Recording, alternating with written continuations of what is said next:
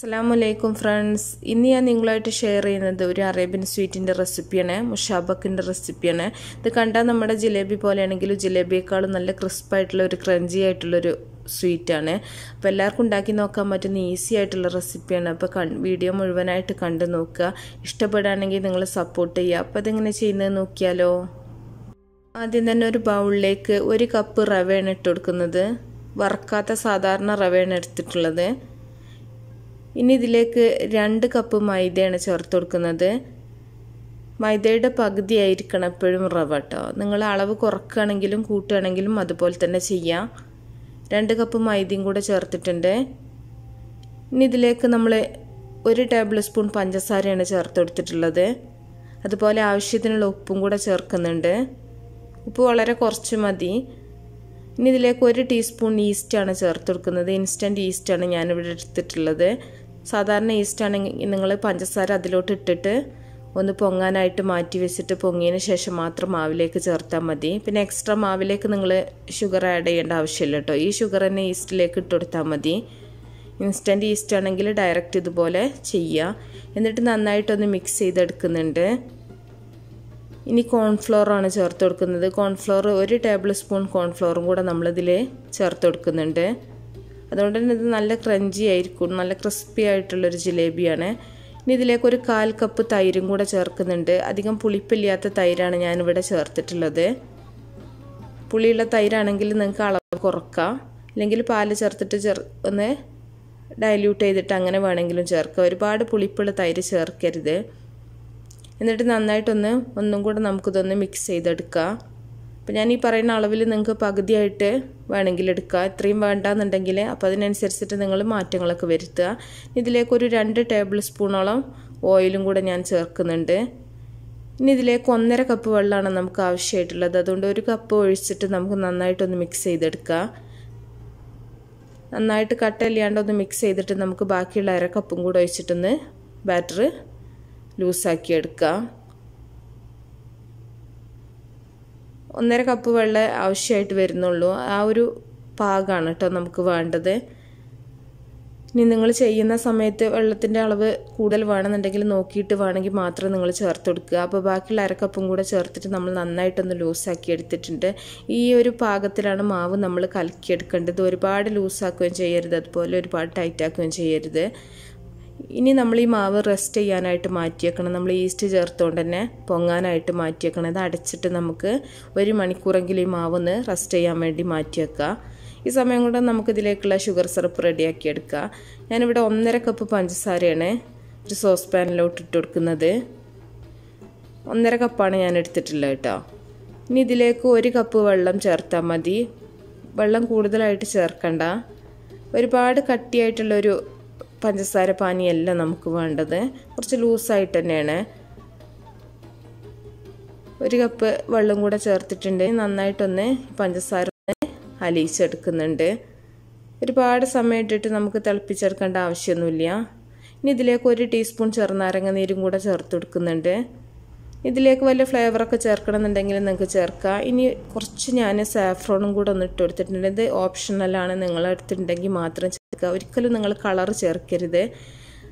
അപ്പോൾ നമ്മുടെ മാവ് ഇവിടെ റെഡി ആയിട്ടുണ്ട്. നന്നായിട്ട് തന്നെ പൊങ്ങിയൊക്കെ വന്നിട്ടുണ്ട്.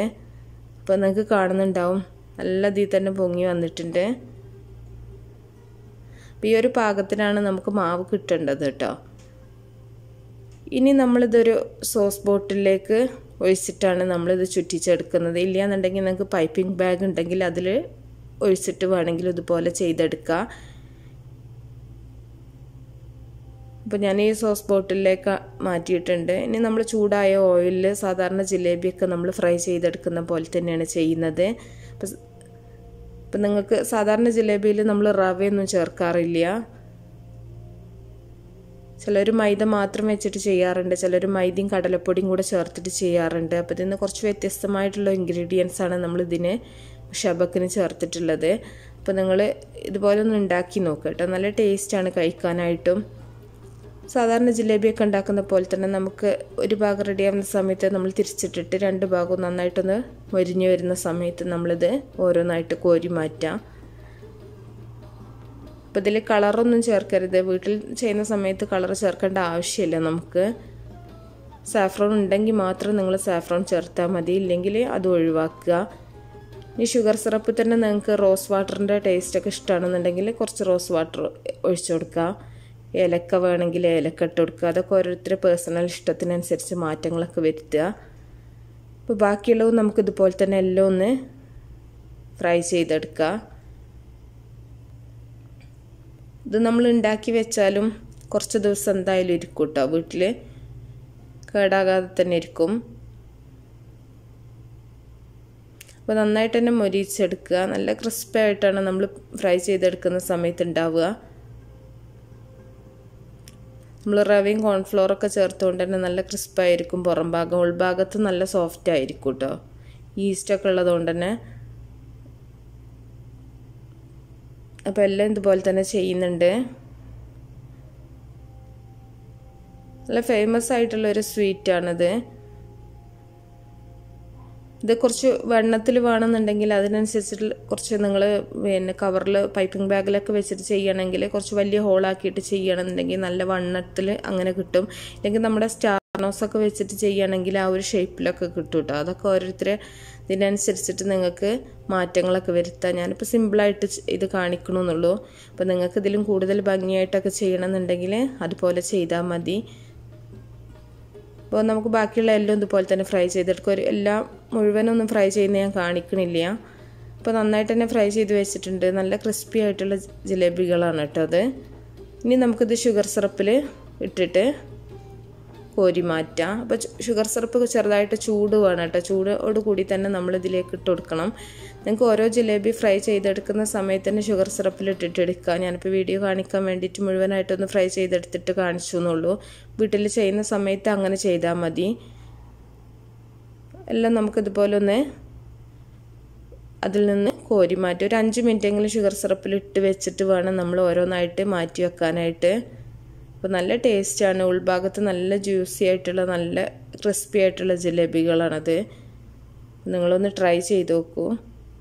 സാധാരണ ജിലേബിയിൽ നിന്ന് കുറച്ച് വ്യത്യസ്തമായിട്ട് നിങ്ങൾക്ക് ഫീൽ ചെയ്യും. അപ്പോൾ ഇഷ്ടപ്പെടുകയാണെങ്കിൽ നിങ്ങൾ ലൈക്ക് ചെയ്യാനും ഷെയർ ചെയ്യാനും നിങ്ങൾ മറക്കരുത്. അപ്പോൾ നല്ല നല്ല റെസിപ്പികളൊക്കെ ആയിട്ട് ഇൻഷാ അല്ലാഹ് നമുക്ക് അടുത്തൊരു വീഡിയോയിൽ കാണാം.